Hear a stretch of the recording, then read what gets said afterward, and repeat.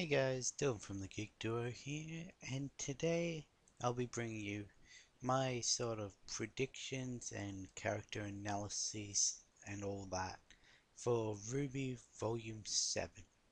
Now, this should be going up on either Friday the 15th in Australia or in America, depending on how long it takes me to get this done, whether things come up in the week that stop me from doing the editing I want to do and all that. But this will definitely be out before RWBY Volume 7 Episode 3 releases.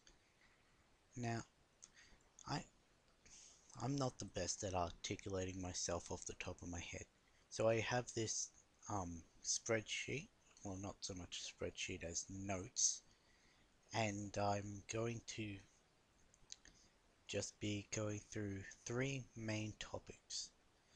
They'll have mine and some my predictions for the um, volume, and some of the predictions I've seen from other people, whether it be videos or just posts on social media. I'll be going through characters, what might happen to them in the volume, and what is has happened, I guess, and the new characters I'll be talking about what they're based off of. And then I'll be getting into the most controversial part of this video. I'm putting it at the end so that people can just stop watching when I get to it if they don't want to. But I shall be talking about the ships that will or may be appearing in this season. Now, I'm not trying to start any Discord. I personally don't ship some of these. I personally do ship some of these. It's not going to be that clear which one is which. These are just ones that have been brought forward to me. Okay, let's start with the predictions. My first prediction, and this is pretty obvious, is that Watts is going to be turning Mantle against Atlas. Now, this does have a teensy bit of spoiler for episode 2, but Watts says that Mantle, they didn't upgrade the security. It runs on what the old knights and paladins and all that ran on. So that means if he had access to them, he has access to Mantle security and everything. Can turn, I'm assuming there's going to be some hidden mechanics and everything, because this is technologically advanced, that gives it a more dangerous aspect if it ever gets compromised.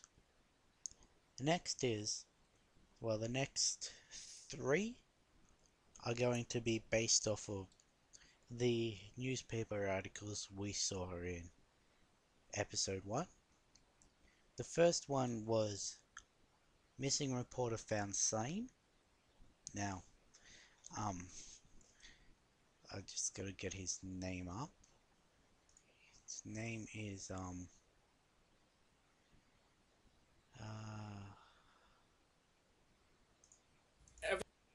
Phoenix slash Knight. He did a good analysis on this. So if you want a more in-depth analysis, go watch him. But he basically said, well, if the reporter was found slain, that means they have to be found and they have to be slain. Means more than just murder. Means if they're found, it is unlikely that it was a Grim attack, because the Grim would have either taken the body or devoured the body. Slain makes it seem like someone either enjoyed it or went above what was necessary, which makes me think Tyrion. Tyrion would have likely been the most likely candidate to have slain this reporter, which means that Tyrion and Watts have been in Mantle for at least a few more days than Team RWBY for the reporter to have been filed as missing and to have been found. Now, the second article says hole in the wall. This could be the wall that's around Mantle to keep all the Grim out, much like we saw in, well, the natural wall of Vale. Now, this is obviously how the Sabres got in episode 1. They obviously went through the hole. Now, this hole could have been formed one of two ways. The first way is it was how Watts and Tyrion got into Atlas, well, Mantle, because they couldn't just rightly walk in because the borders were closed, and the fact that there were two stolen ships would have raised a lot of flags. So they likely snuck in, well, snuck in by blowing the hole in the wall. The second, and this one is also a slight spoiler for episode 2, is that the hole was part of Ironwood's plan. Now, if you haven't seen it, skip ahead. I'll put a timestamp below. But Ironwood said that he's planning to tell Atlas and Mantle about Salem. Tell them about the relics, tell them about the maidens, tell them about everything. Now, this will cause panic, as they've said numerous times. This hole could be sort of a funnel. So all the Grim come charging in through there, and they're just more manageable than if they're just crashing many different holes. If they've got one straight line where all the Grims will be funneling in, it makes it a lot more manageable, or could seem, but it also makes it more likely that they'll be overrun by the sheer amount, and that will release Grim into the city with less protectors than it had. Now, the third one is the introduction to Robin Hill. It says hometown hero versus Atlesian tycoon. Election imminent. So there's going to be an election. This could be for actual election like Prime Minister, President, whatever, or it could be an election for the council. Now, the hometown hero is obviously Robin Hill. I'll get more into her later. The Atlesian tycoon, a tycoon meaning a very rich person, could either be Jacques, which is most likely, or Ironwood. If it's Jacques, that means she's going to be competing for his seat on the council. If it's Ironwood, she could be competing for one of his seats, or both. Either way, there's going to be an election. One of those two is likely going to be removed from their position of power if Robin Hill gets in. Now, this next one. In episode 1, before we meet the two drunk people, we see graffiti on the wall saying "Show your teeth" with some, I'm guessing they're going to be like shark teeth or whatever, just comedic, sort of like Kirishima from My Hero Academia. But this could be, again, one of two things. It could be discrimination against foreigners, being like, show your teeth to prove you're human, because they either have an obvious feature or they have teeth. Or it could be a faunus uprising. I think it's most likely this one, the faunus uprising, because as we see later, not every faunus is discriminated against.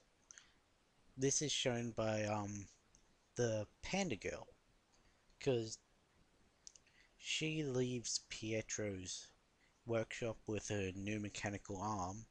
She doesn't seem to have been more hard done than the rest of Mantle.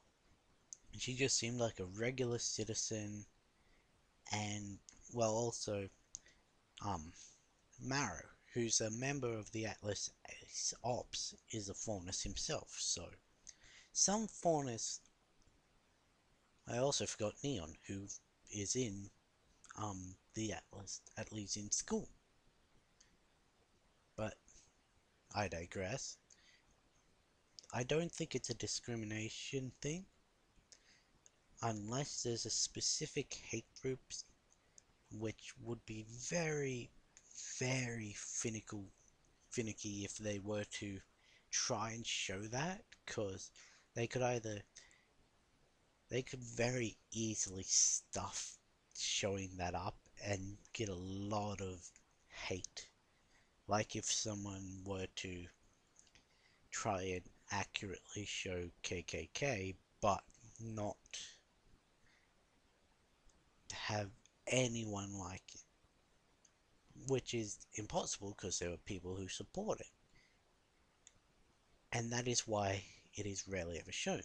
So if they were to show one for a similar thing for the faunus, it would be very, very hard to show. Very, very hard to show in a way that won't cause massive backlash. Which is another reason I think it's going to be a uprising group, like a rebellion. I forgot the word there. I really should have compiled all the spoilers to the end of the prediction thing, but this is one of three similar. No wait, this isn't the one of three. There are three similar points I'm going to make in the character thing, but this one is a spoiler for episode 2. Again, I'll put the time link, but Penny says when they're exploring the Atlesian school. I'm sorry, I can't remember the name of it, but she said this is going to be like Beacon all over again. Now, that in and of itself is a very ominous statement, because we all remember what happened the last time Penny was at Beacon. The school fell, 3 people died, well, 3 main characters died, and yeah, this could be very well alluding to the fall of Atlas. Now, this was also alluded in Ironwood's plan, because he said that once they shoot the Amity Arena up into space, they can afford to lose one more tower. Which makes me think that one more tower is going to fall. And it most likely will be Atlas. Now, this could either be the school falling, because the towers are for some reason located near or at the school. I don't understand why that. Probably because it's the most defended, like the argument with the relics. Or it's just they were there and then they built the school around it. I'm not sure. But it could be the fall of the school all over again. Or it could be the literal fall of Atlas. Because Atlas, as we know, floating city up in the sky, meant to be a symbol of hope. If that were to fall, it will crush all that hope that it is supposedly instilling in all the other provenances. And we know that it's held on by gravity dust and the Atlassian mechanics. It's sort of like the dust powered in Ironwood and Penny and Yang's Arm and all that. And it's chained down, which means it can float a lot higher. It has the risk of floating away. Now, if someone were to cut those chains, they could either cause Atlas to float off, which would be actually very funny, just watching all the with the 1%ers just float up into space, or that would cause it to fall down, which would A, destroy Atlas, but it would also destroy the mines underneath. Everyone in there would die, and the shock wave of it hitting the Earth would likely destroy Mantle as well. Now, there is a chance that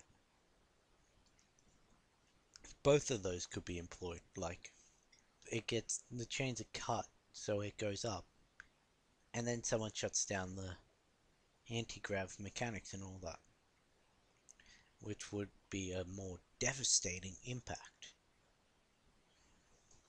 and sort of guarantee that all of the surrounding area would be destroyed, because I don't know if it would have enough momentum to destroy all of Mantle in its current state. These next two have sort of opening. These relate to the opening. Now, in the opening, just after it shows the Aesops for the first time, it pulls back to a image of the five of them, and then it switches to Watts' mustache. As it's pulling back, in the top left hand corner, you can see a sort of orb-ish shape that symbolizes the election result, with three different colors, I'm assuming meaning three different candidates fighting for the same, and that's related to a Watts. If this could very well imply that Watts will be rigging the election. Now, there are two reasons this might be done. One, because it could cause mayhem if Robin Hill gets in, because she'll be the only one we know from Mantle that's on the Atlassian Council, which in and of itself would create disharmony up in Atlas, or he could be doing it so that Jacques wins.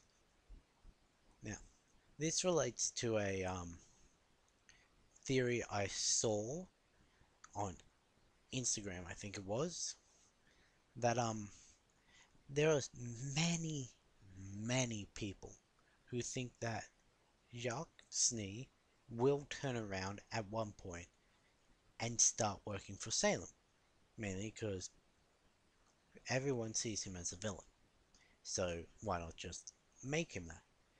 But this person turns around and says, what if he always was? Like, this would be very interesting to see that the father of one of the heroes is actually the villain, and would be very miraculous Ladybug-esque, with sort of, now this has been out for a while, so I'm going to say it, Adrian's father being the main bad guy in that. Hawkmoth, I think it is. But anyway, Yeah, I can't remember the exact reasoning as to why they thought that, but I thought I'd add it just to inform you of some people's opinion, well, ideas as to what may happen. And I can understand them going that route, because they damn well better not try and give him a redemption arc. He doesn't deserve it. Now, the final the final prediction that I've actually compiled before this video is being recorded. I may find more after, but I won't be doing another video. But this final prediction is the formation of Team Orange, ORNJ. I say it's Orange as opposed to just reforming Juniper, because when Juniper was formed, it was Jean, Nora, Pyrrha, Ren. We didn't know initially that Ren, until the thing was formed, Ren was actually his second name. And, well, the reason it was put in as Ren instead of Lai is because it's the name he goes by. It's not because they just chose whichever name to fit into the color scheme. It's because it's the name he goes by. Now, this argument can be derailed by Cardinal, because Sky Lark, but that that is the exception. And I I'm just thinking of that right now. I didn't even click when I was writing this, but I honestly think it's going to be um Orange, mainly because Oscar will be the leader. Now, I like Jean as a leader. I didn't understand it initially, but now I fully understand. But I reckon because of his experience and all that, he'll be the sort of de facto leader of this unofficial group. Well, unofficial team. But they may go Juniper. This could show some uncomfort amongst the fans, because they may see it as erasure of Pyrrha, or they could actually show that in the show, with Jean being uncomfortable with the name, and maybe it starts as Juniper but turns into Orange. And, well, I've been calling them Orange ever since Oscar joined the group, so that's part of why I put it in there. Okay, now I'm going to be talking about some, not all, of the major characters, well, major and mid tier characters that are going to be showing up in this. These are the characters put, um, I could think of something to discuss about, rather, and that's why some of them only have like 1 point, or some of them have like 5, some of the main characters have none. But the first character I'm going to talk about is Crow. Now, unrelated to the actual character, but well, unrelated to in show, but he's got the new voice actor Jason Liebrecht. Oh, I don't know how to pronounce it, much like I didn't know how to pronounce Vic's last name. But if I didn't know beforehand that there was going to be a change in voice actor, I don't know if I would have been able to pick up on it, mainly because it's not so much the voice that's important to me, unless it's a massive change, because I didn't pick up with Mercury back season 2 to season 3, and I also didn't pick up Ren when it went from Monty, God rest his soul, to Neef. I probably should have, but I didn't know who either of those were back when I was watching Volume 3. But, so the voice is fine, the characterization is good, and I put that down to he was written the same way, so he'll probably be mostly the same character. But anyway, um, two things. I have 2 points for Crow. The first one, in the opening, we see twice that he has a new outfit this season, which wasn't shown in any of the trailers or art or anything. But most notably is the removal of his jacket. Now, this is the jacket he's worn in every showing since he was introduced in Volume 3, and in the it has an inside pocket where he keeps his hip flask. He doesn't keep it on his hip, so it's not a hip flask, it's just a flask anyway. That's just pedantics, but this this is notable because the part of his arc in Volume 6 was getting over some sort of his drinking, which is why I think the reason his jacket is gone is a choice by him to remove the temptation, because even if he doesn't carry his flask around with him, he's still going to be reaching into that pocket for it as a sort of habit. If he doesn't have the jacket with the pocket, there's less of a temptation.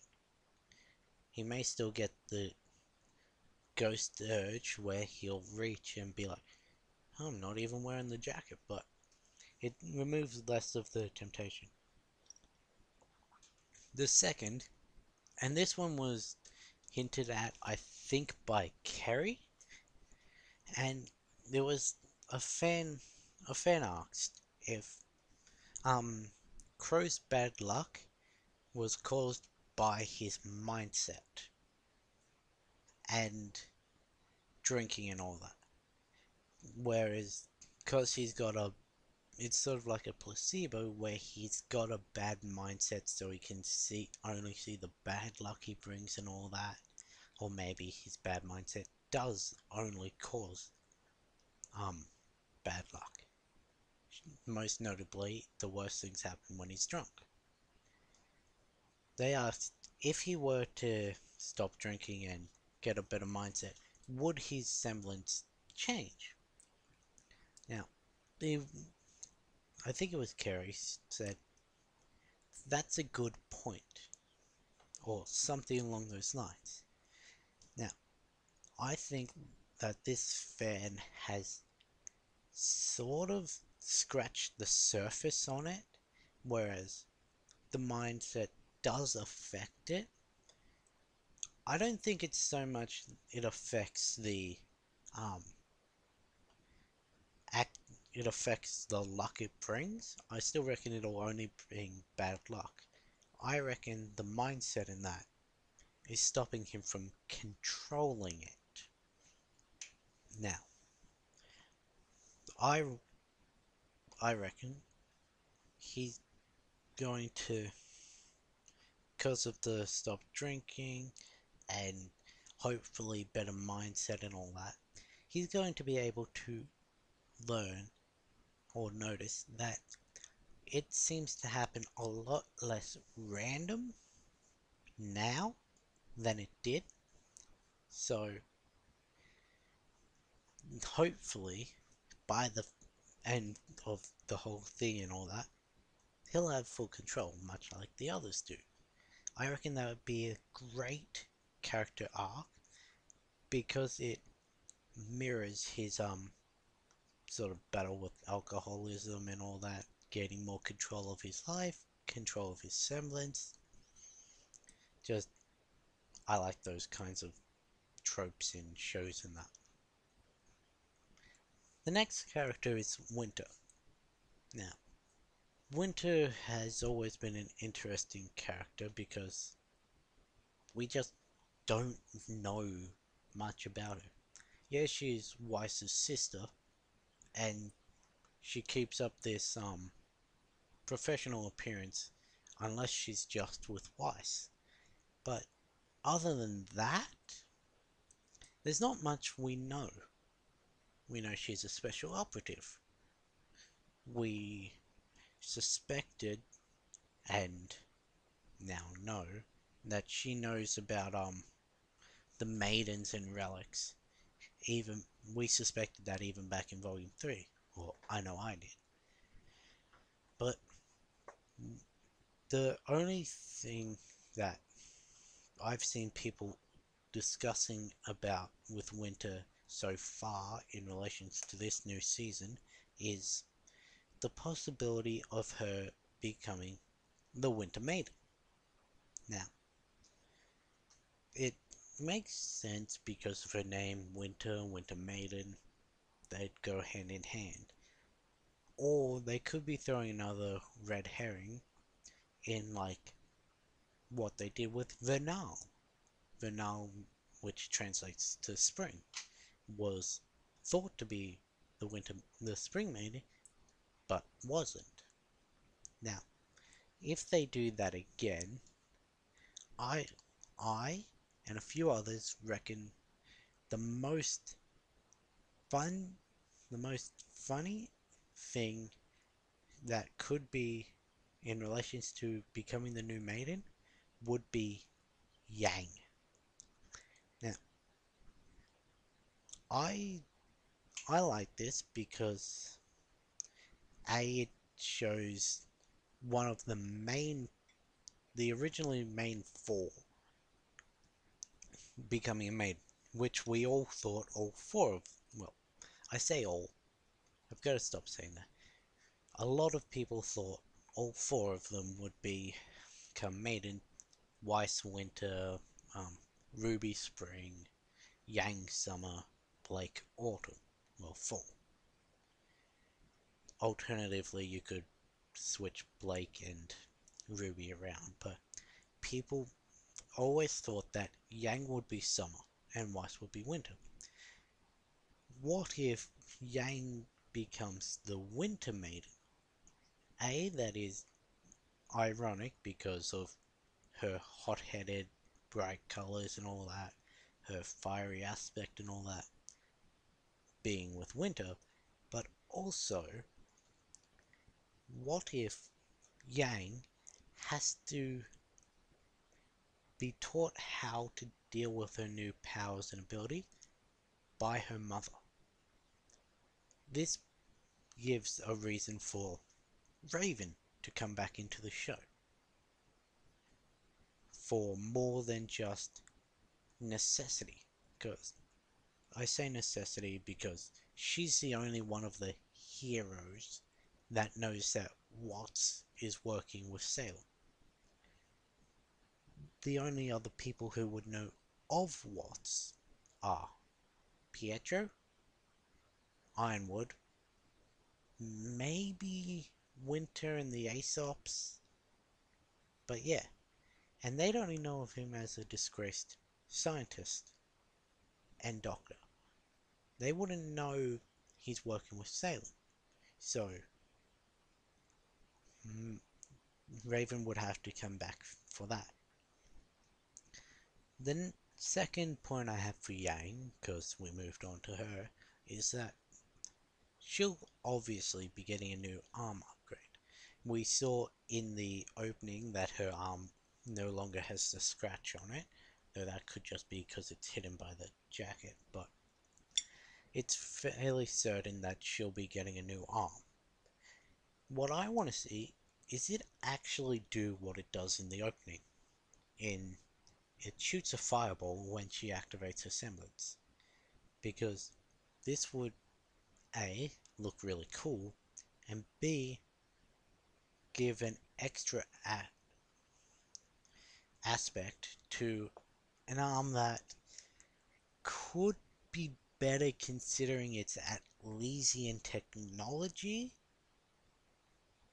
But I mean, it's also got the auto release, but that doesn't really serve much other than escaping, like she did in Volume 5, or for fun. Like, it doesn't really serve an attack purpose. And it's got the gun, yes, but other than that, if it had some extra dust capabilities as well, that would be much, much better. Now, I'm going to skip over this next one because it um it's a spoiler. Also, I reckon that Yang's new arm, how funny would it be if well, not so much funny but interesting if Watts hacks it. Now, I um I saw a little comic of this being made not long after I wrote it on here, so I know I'm not the only one who thinks it. I don't think I saved it though. Um, just give me a quick look.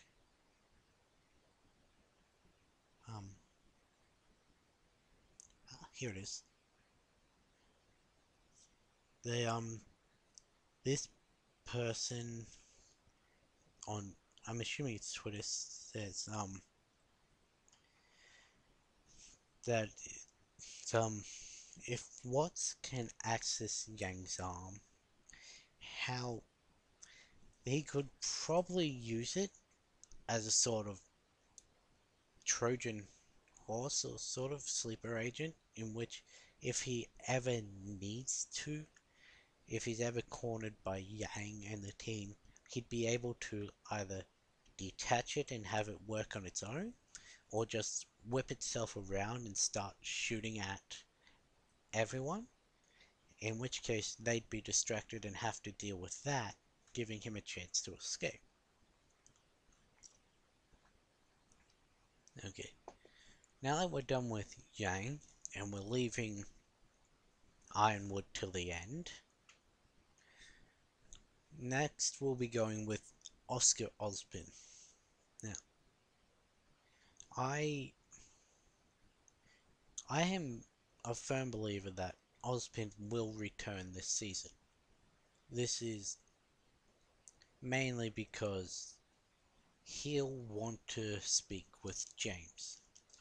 He'll either tell James everything about Salem, or he'll pipe up to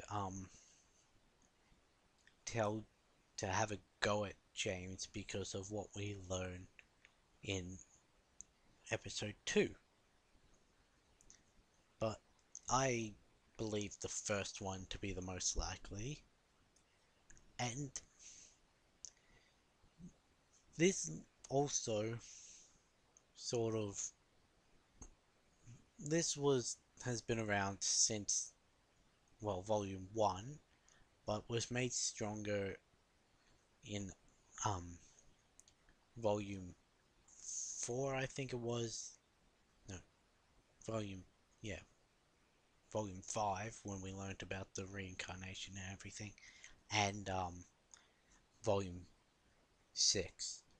But I reckon it will be revealed that well, we know pretty much that Oz was the king of Remnant, but I reckon it'll be revealed that that king was related to Jean. Either it was his great grandfather, I think it was, who originally had the sword, which just so happens to be one of the relics, well, there was a sword that was a relic. There was also the um,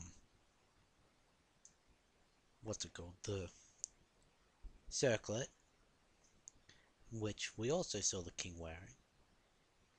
Well, more of a crown, but still. But anyway, John says his sword was a family heirloom, and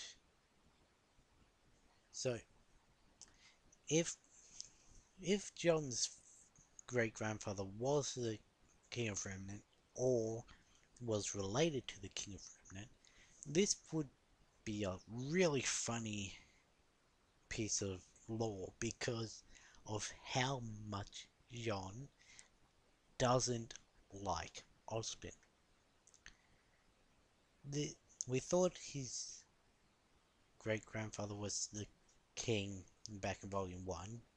We thought that we found out Oz was basically the king of Remnant in Volume 5, and then there was the massive hate for Ozpin in Volume 6.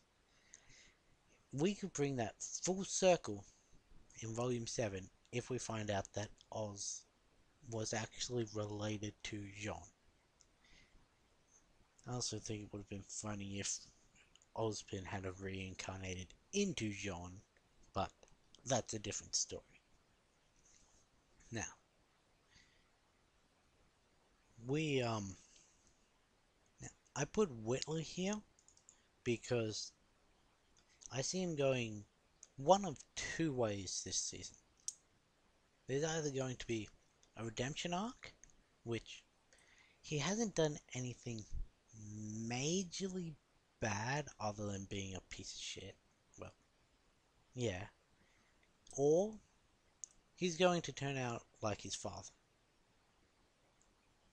This will be found out this season.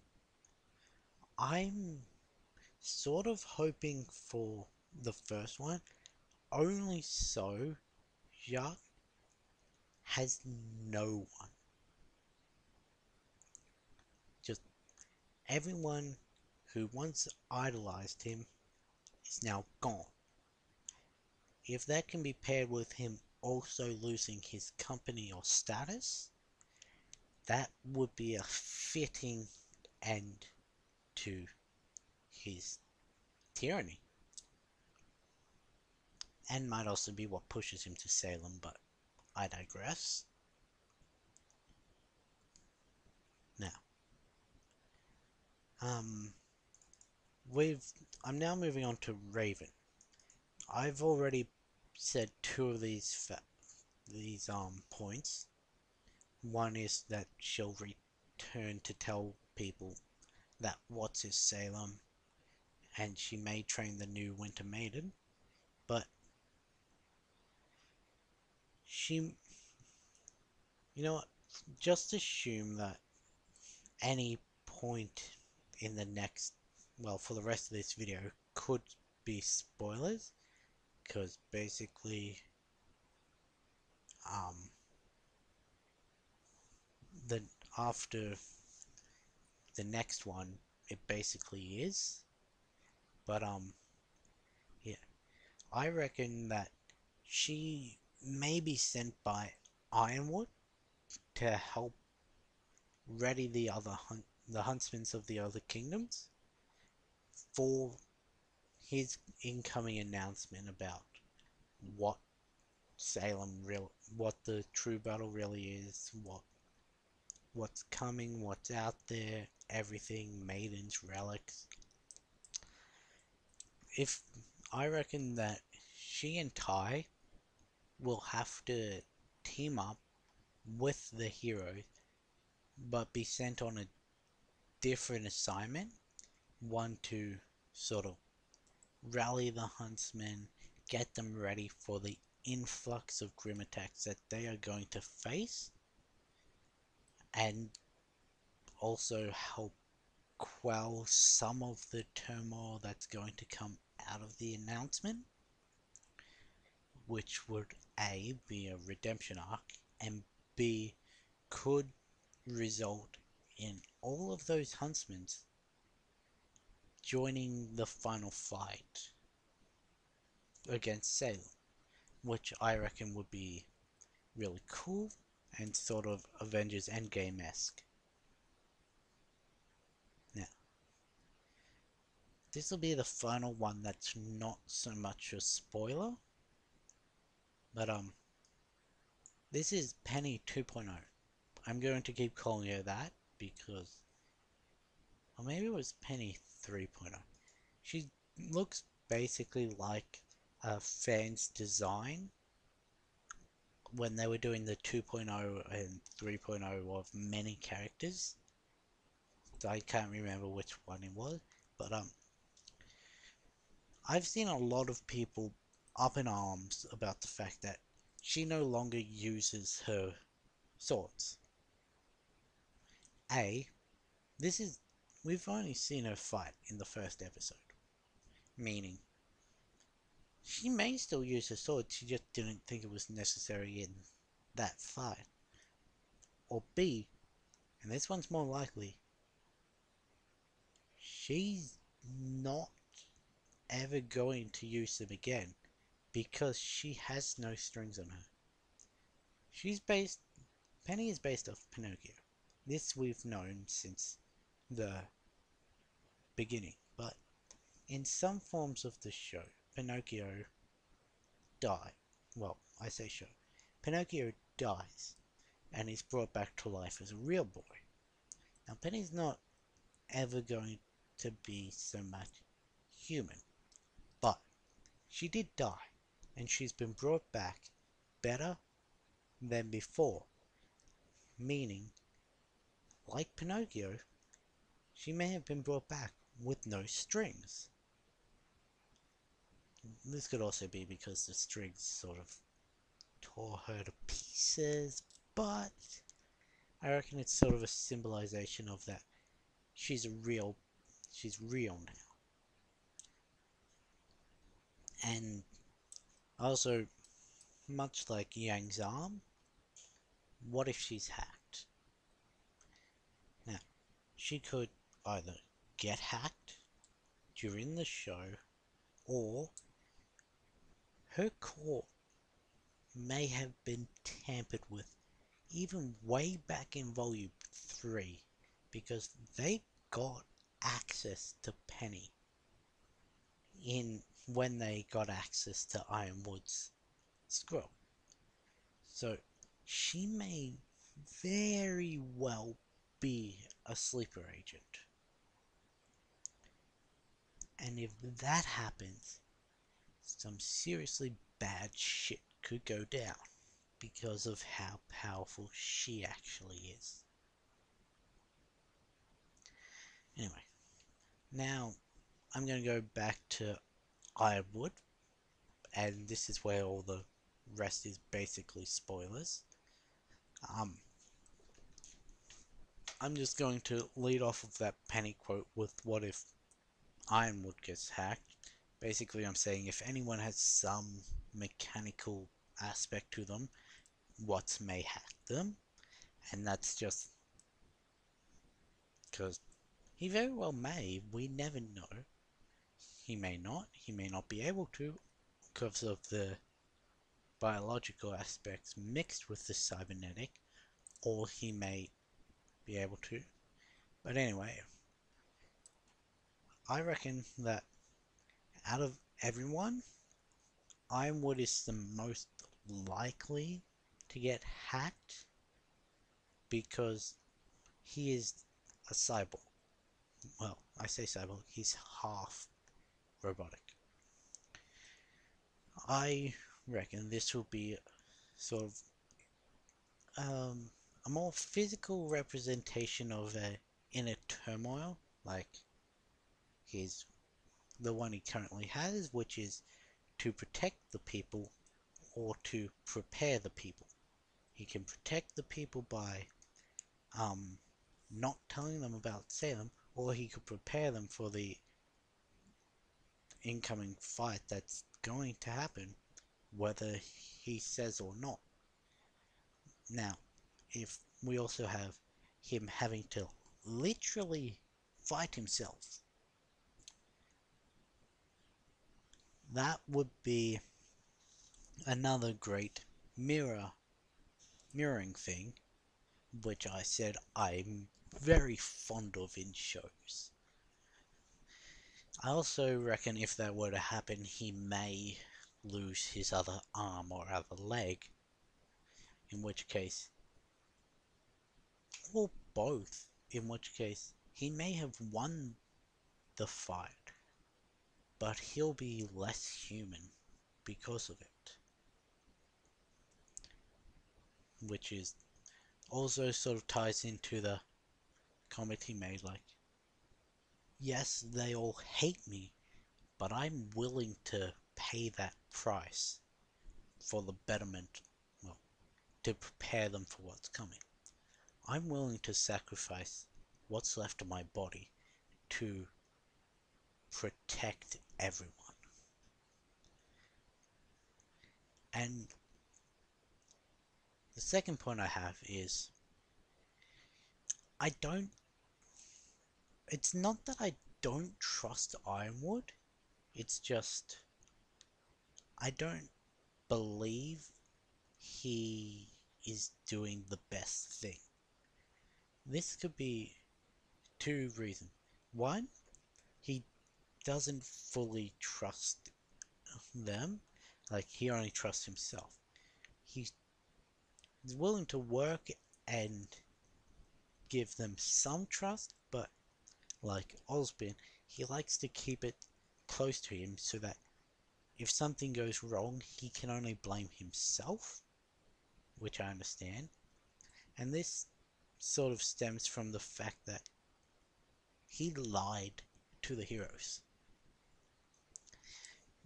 When they came into his office, he said if he'd known it was them, they wouldn't have been arrested in the way they were. However, later on, he points out, when he's saying he's going to help them upgrade their weapons and everything, he says, can't have you working like this, and then pulls up an image of Blake fighting in Atlas when she pulls out her broken sword, which means he has to have seen that video at least once to be able to reference that exact image. And considering they were arrested pretty much straight after that fight and then brought straight to him, he knew it was them before they were untied because of winter, which means he outright lied. Now, the second point I want to make is, what if there's someone whispering in his ear, someone he trusts, that is not giving him the best advice? Now, I have two candidates for this, and these are two of the new characters we have. But if something like that's happening, and that person is working for Salem, but they're informing Ironwood, helping him make his decisions and everything, then he may not actually be doing what's best for people, but he thinks he is. And this leads into the, he won, but he's less human because of it. He's doing what he's been told is right, but it's not someone who wants the right thing telling him it's right.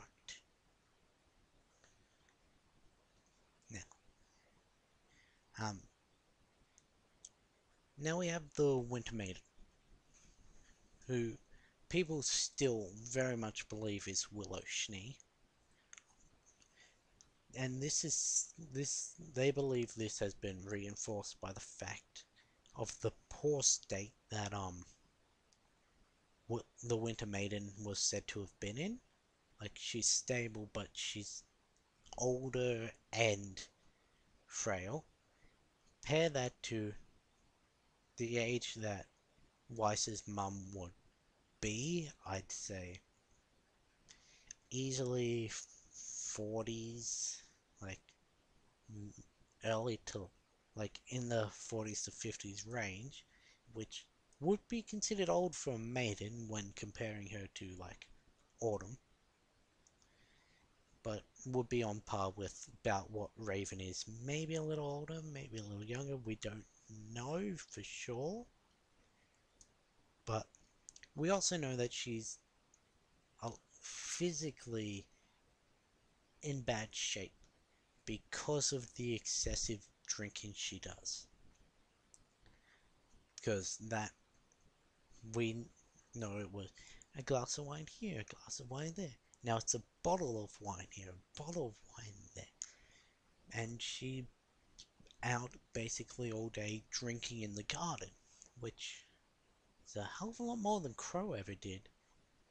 So that would bring a toll on them.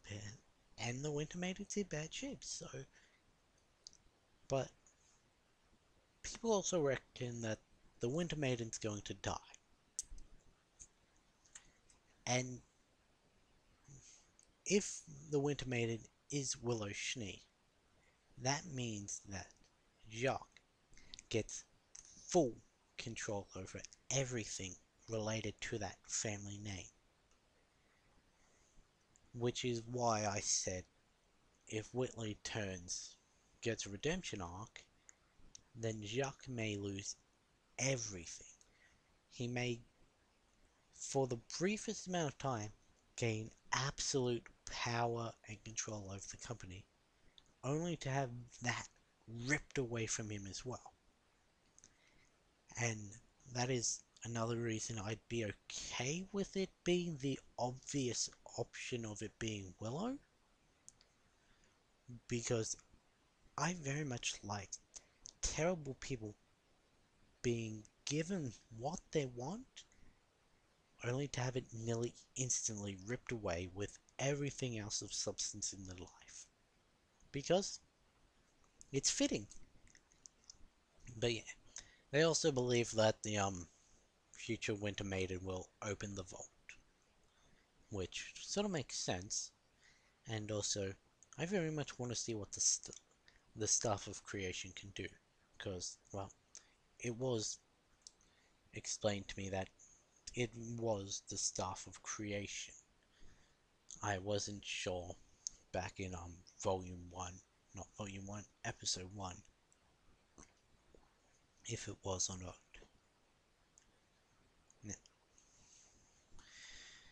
Now we've got this two background characters. I'm only going to say these very quickly.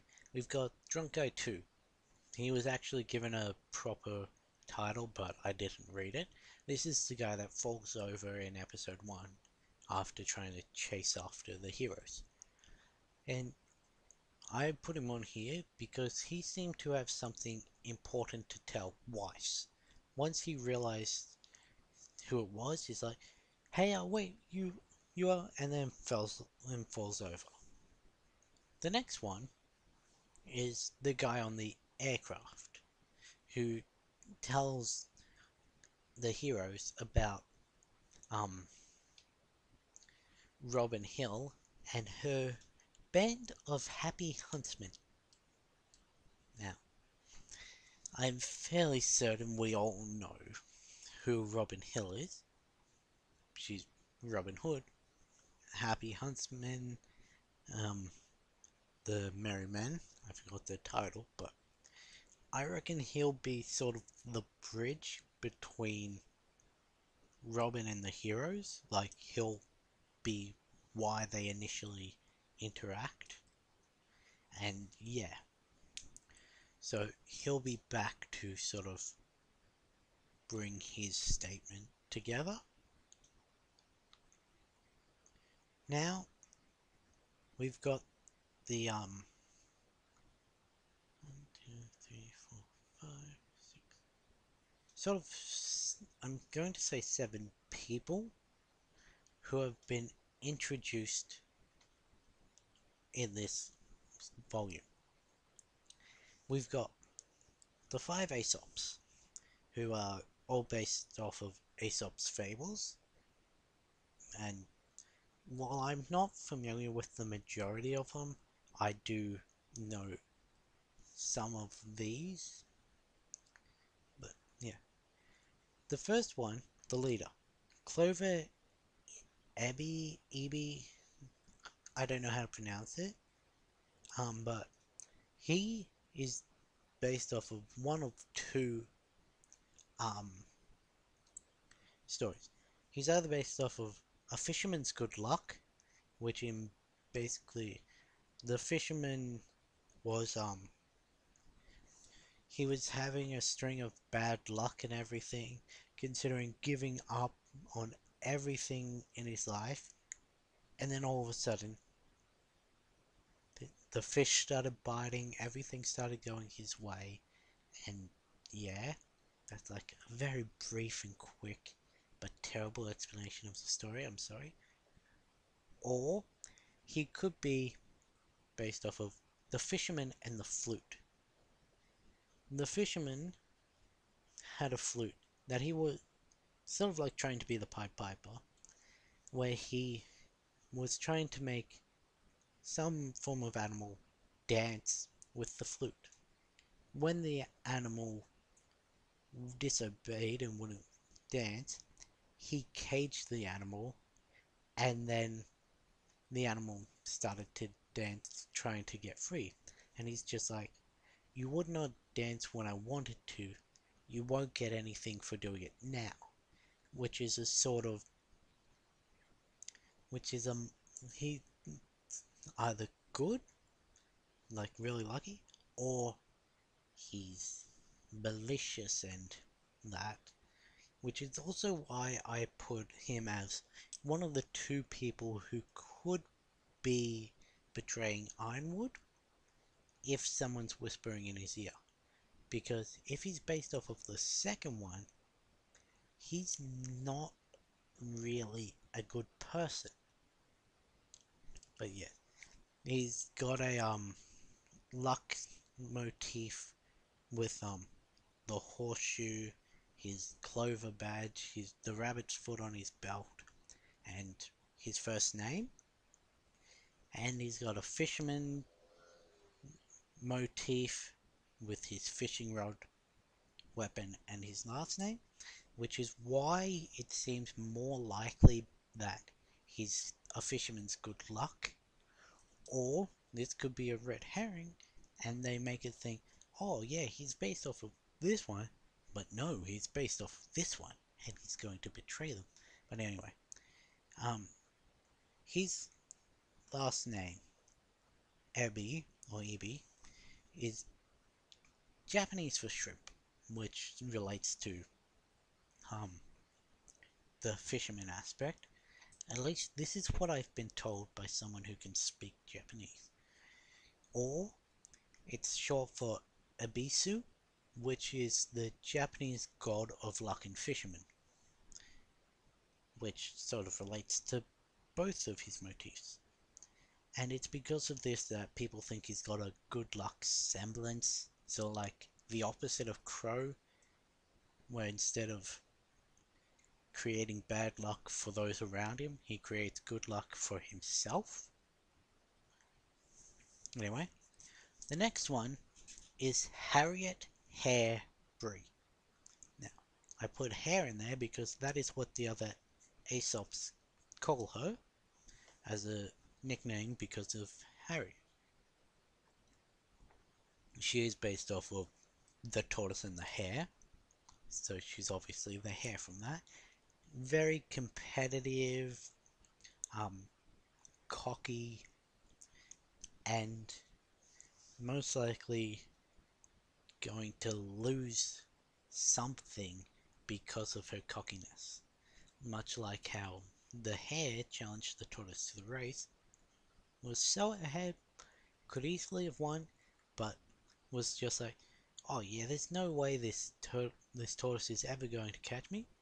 I'm going to take a nap. And then they lost. This could be alluding to something later in the volume with Harriet, all of these Aesops have something bad that could happen because of or to them.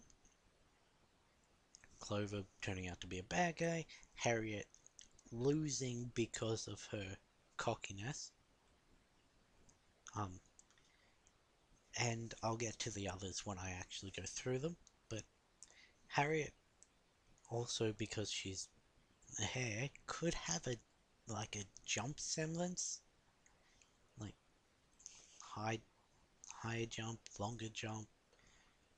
I don't know, something rabbit-like with her semblance, without being a faunus like Velvet. Next we have Elm Edern, I think it's, who is based off of the Elm and the Vine. The this is a sort of not symbiosis story in which the elm supports the vine for its companionship. The vine grows on uses the elm to grow.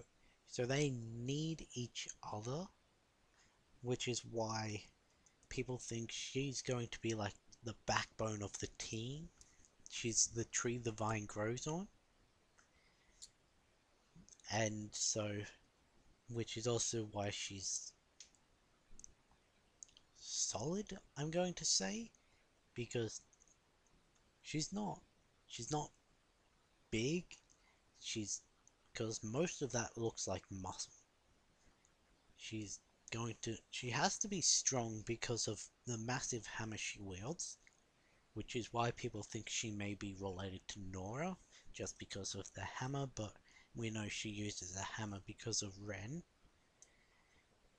And people also think because of the story they're based off of, she's going to be married or related to Vine, which is the I'm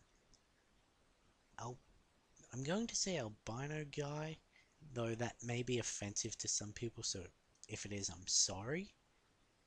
But yeah, he's the albino Aesop, and her semblance is likely going to involve something with her feet. As we see in the briefly in episode 1, more clearly in the opening, and clearly in episode 2, her shoes do not cover her heel or her toes or the balls of her feet. There's just a strap about yay thick running along the bottom of both her feet to sort of hold the shoe on. Now, I reckon this could be one of two things. It could be a sort of like how Spider-Man can walk up walls with they say it's because he can attract atoms and all that, to sort of like that.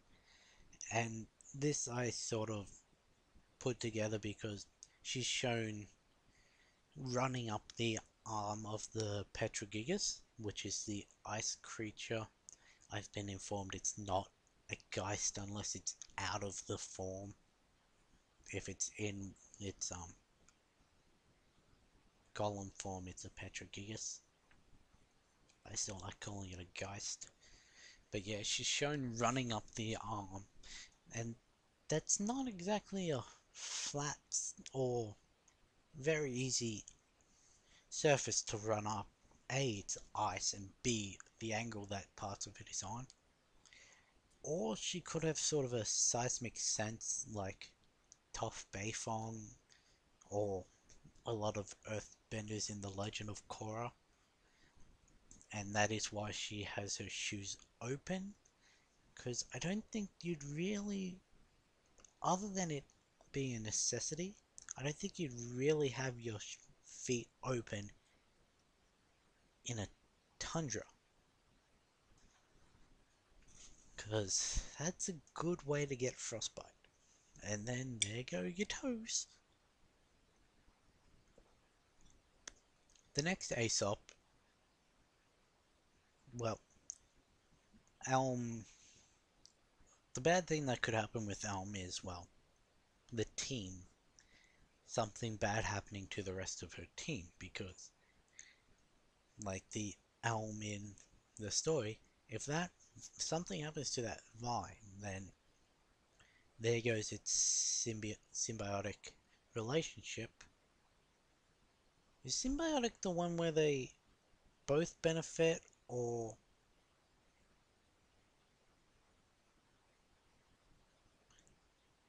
I don't know. If I'm wrong, please correct me, because I know there are like three different bio symbiotic. There are two others that are like it, but there's parasitic, symbiotic, and there's a third one. I don't remember what the third one is, but I think that may be the actual one I'm looking for. And anyway, yeah, if that relationship is what builds her character, then something happening to it would be detrimental to her. The next one is Vine Zeki. I'm just going to say I pronounce that right. Who, again, could either be the vine from the elm and the vine, or he could be the goat and the vine. In which case, a goat comes along and, well, comes across a vine. It eats all the leaves off the vine. Thinking it's killed it, the vine turns around and says, "Joke's on you, I'll still have enough nutrition and everything to grow the grapes, and those grapes will grow on to be the wine that you are sacrificed with," or whatever. Something like that. And that sort of sacrificial and all that is people think. I've got the actual reasoning here, but it takes me a few minutes, not a few minutes, but a few seconds of looking down to actually find the right one. So, um, there.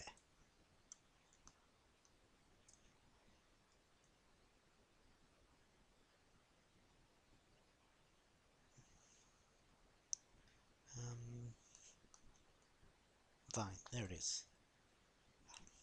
When When a goat starts eating a vine's leaves and shoots, the vine retorts that it will still have enough juice left to produce grapes, the wine from which will be poured over it when the goat is sacrificed.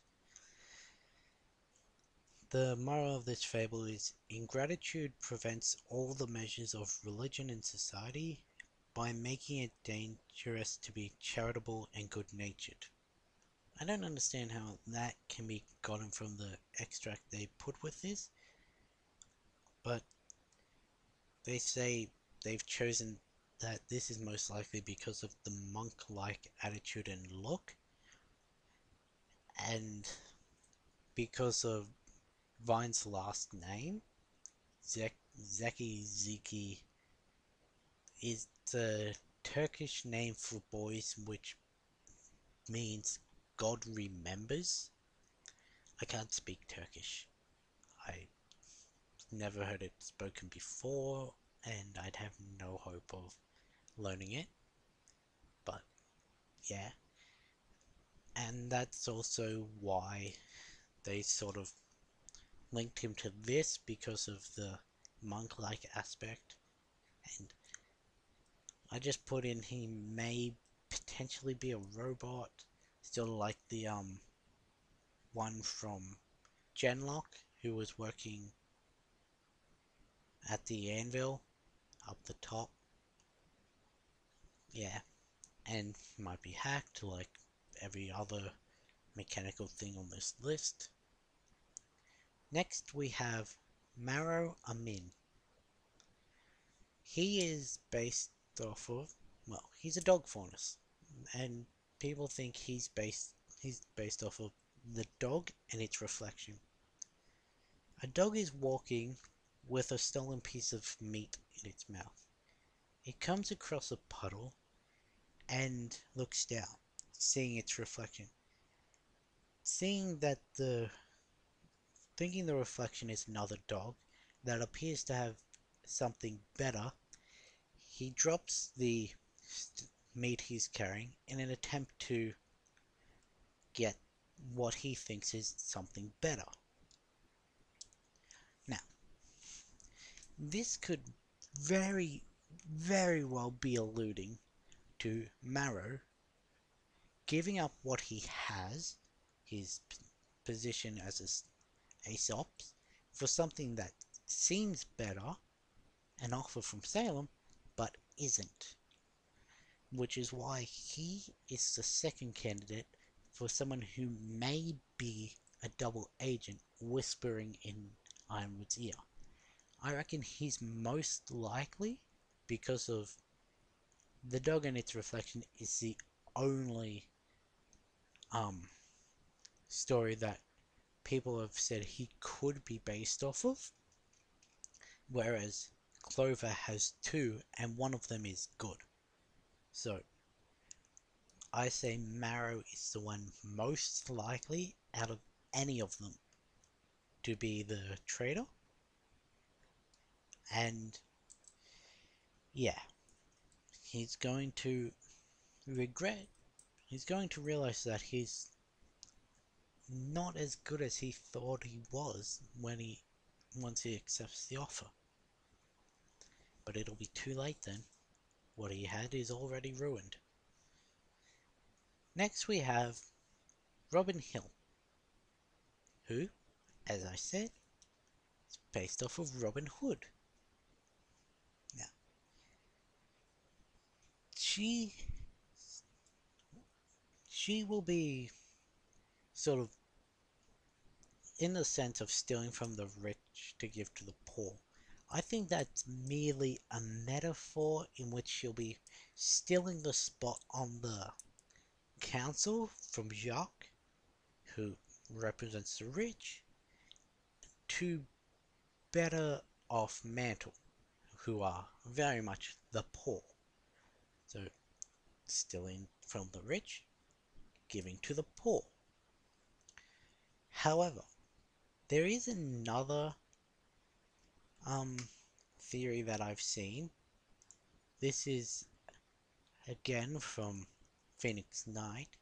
In Robin Hood was often depicted as a bandit. Who do we know is a bandit or was? Crow from the Bronwyn tribe. They're the only bandits we know of. And so him and many others think that Robin has a past with either Crow or the entirety, well, Crow and Raven, or the entirety of Team Stark. And this is also built off of how well Crow and Robin fight together in the opening, though that could just be a fight that never actually happens, like a lot of the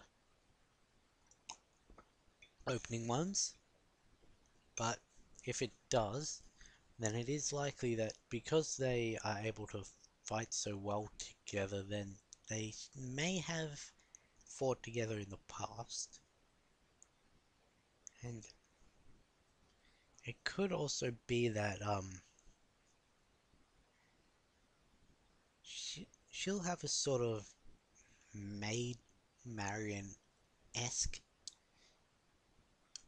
character who I reckon will be a part of the Atlesian Council, much like the Maid Marian to Robin was the princess to the thief.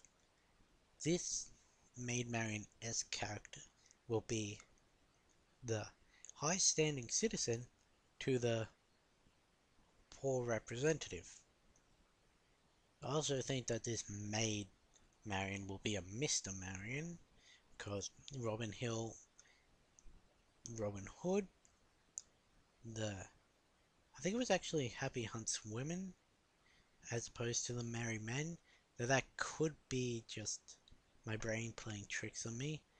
I really should have rewatched the start of episode 2 before um, doing this, but hindsight's a bitch. But yeah, so Maid Marian to a Mr. Marion or whatever they're going to call.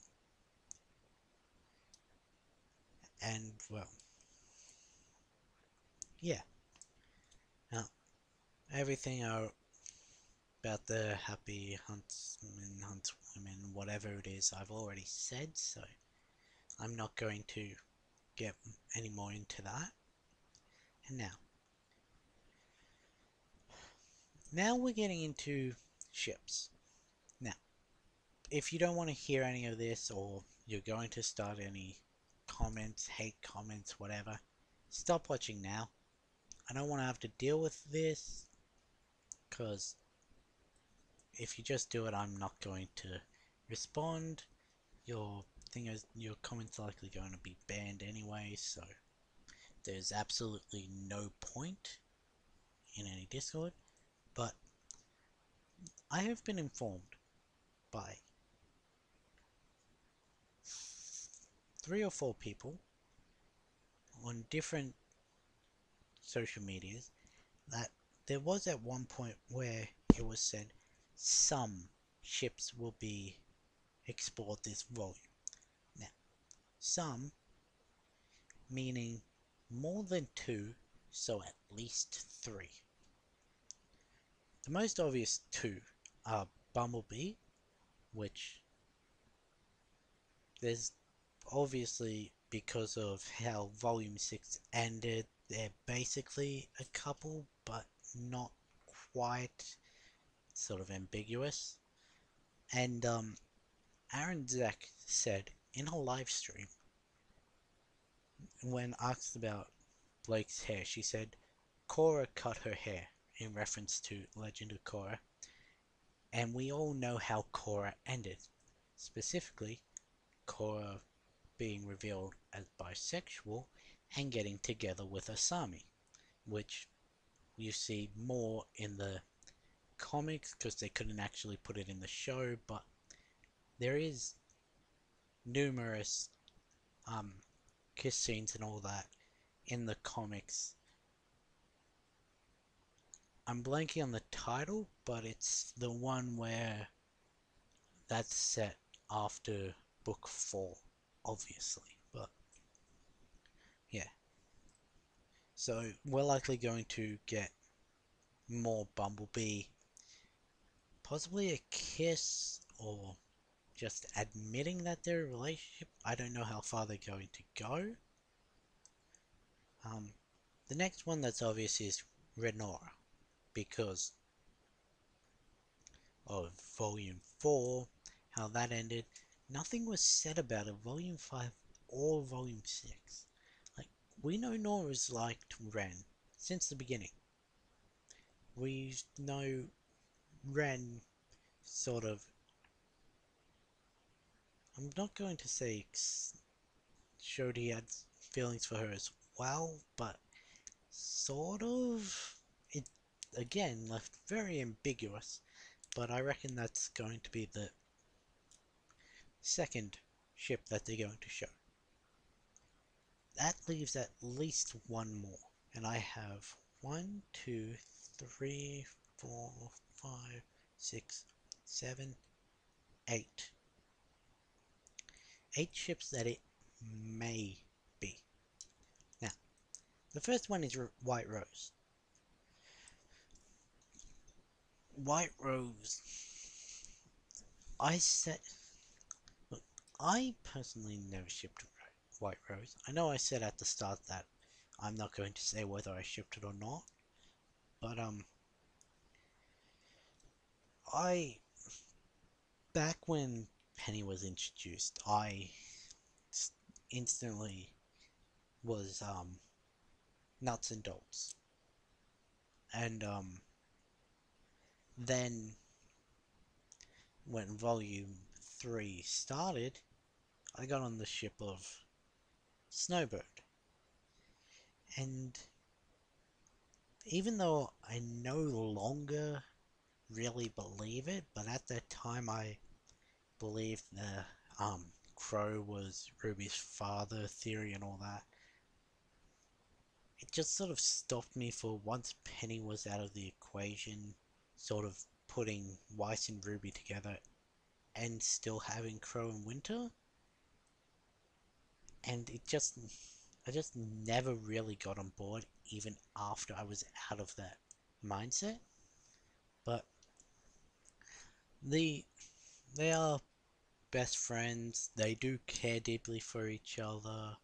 Weiss has shown that she cares more about Ruby in a tsundere very much,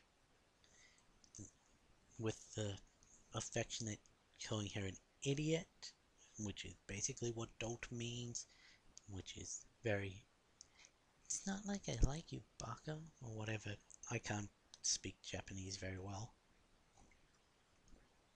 And also, Weiss's character arc through the whole show would, in any other show, very much mean that the person she is closest with is going to be her love interest.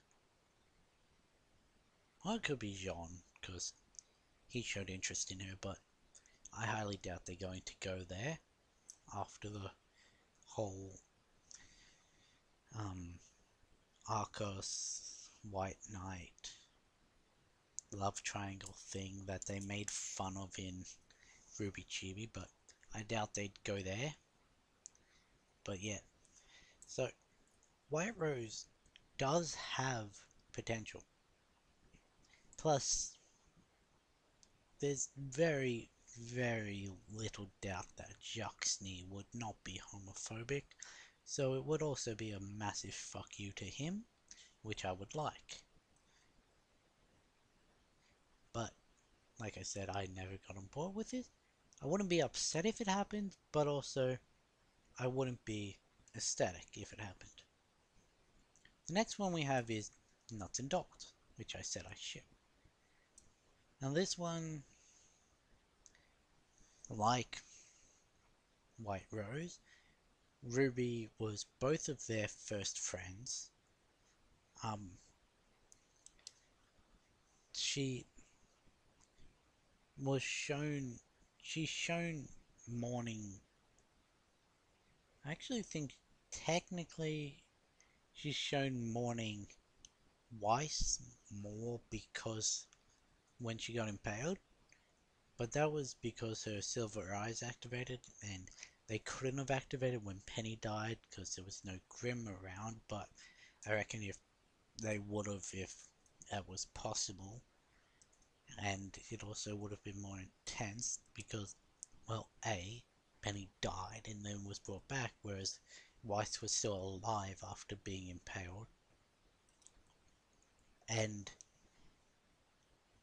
yeah, but Penny's Penny is technically a living weapon, and from the very beginning to now, we're still shown of RWBY's intense love for weapons, whether it be her own or anyone else's.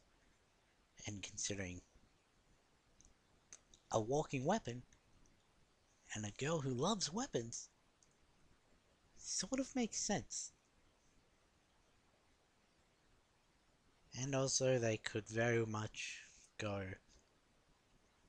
a way that would piss off a lot of people, because LGBTQ, they do get a lot of representation in this show. I say they, like, I'm not a part of it, but anyway. And but ace people don't get representation in anything, and they have chosen that they want RWBY, which, yeah, I can understand, but getting to the part that would piss people off is technically Penny isn't a person, so she doesn't have a gender. So technically, no wait, that's not what I mean. She's not technically, yeah, she's not a person, technically. So Ruby wouldn't have feelings for a person in that sense. So if they wanted to piss people off, they could say, here's your representation. An ace person in a loving relationship. What? I say ace, I mean a romantic person in a romantic relationship that they initiated. They would piss people off. Which is part of the reason why I don't think it'll happen. I reckon White Rose has more of a chance than nuts and bolts. Yeah. Next we have Mechanical Bird, which is Ironwood and Crow. This was picked up again massively after because of the concern that Crow shows when he sees how bad Ironwood has gotten in the first episode. He's just like, James, what have you been doing, or what happened to you? And of course their hug in chapter 2, which other people have suspected might have been James bugging Crow, but let's just put it as a touching friends. Ironwood needed a hug. I highly doubt this would happen because while Rooster Teeth does like doing representation, they haven't shown.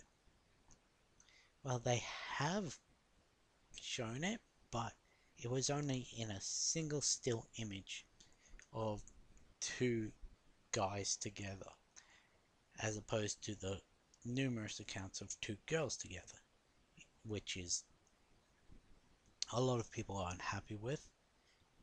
Like, if you're gonna show representation, show a variety of representation, not the same thing over different, like, different, I'm just gonna say letters, but yeah. Next we have Snowbird, which is Winter and Crow, based off of the implied sexual tension that a lot of people thought they had in Volume 3, like if you've watched Buffy, sort of Xander Cordelia, the arguing, and then, yeah, like they argue, and they fuck, and they argue, and they fuck, yeah. Now we've got a new ship that's come just because of this season, and it's called Snowbird, with a Y, because it's got Robin, and her name is spelled with a Y. And this is because people want Winter to be a lesbian, and they will pair her with any adult female, or Yang. But since we haven't seen we haven't seen Robin, we have no grounds for this ship to be true or not. We have no idea if they'll even ever interact. And now, okay, next one is, again, Birds of a Feather, a ship that's just come in this season. Well, technically no, because it used to relate to Crow and Raven, but I'm changing the meaning to mean Crow and Robin, and it's based off their assumed shared past, because people think she was part of the Bronwyn tribe. Now we've got Birds of a Feather with a Y, because which is Raven and Robin. I put this one with the Y because the Snowbird with a Y was the lesbian pairing, so This one being a lesbian pairing, I just kept the Y motif, but this is also based off of the assumed shared past, and people want Raven to be a lesbian and they'll pair her with any adult female. And finally, something I'm very surprised to have seen get a lot more popularity is Night Garden, which is John and Oscar. They are the 7th and 8th wheel respectively, according to White Rose shippers, because first 2 wheels would be Yang and Blake, then you've got Ren and Nora, then you've got Weiss and Ruby, so you've got John and Oscar. I actually should have put Weiss and Ruby as 3 and 4, but whatever, I digress. And like I said, this has the same reason as Mechanical Bird, which is people want a gay couple that is more than just a background couple in a still image, or the widely believed sexual tension, not sexual tension, gay undertones of Team Sun, specifically Sun and Neptune. Yeah. Out of all of these, the some ships that I reckon is going to be Bumblebee, which is obvious, Renora, and it would have to either be White Rose or Snowbird, because White Rose has had the most build up out of every single one of these others, and yeah, there's the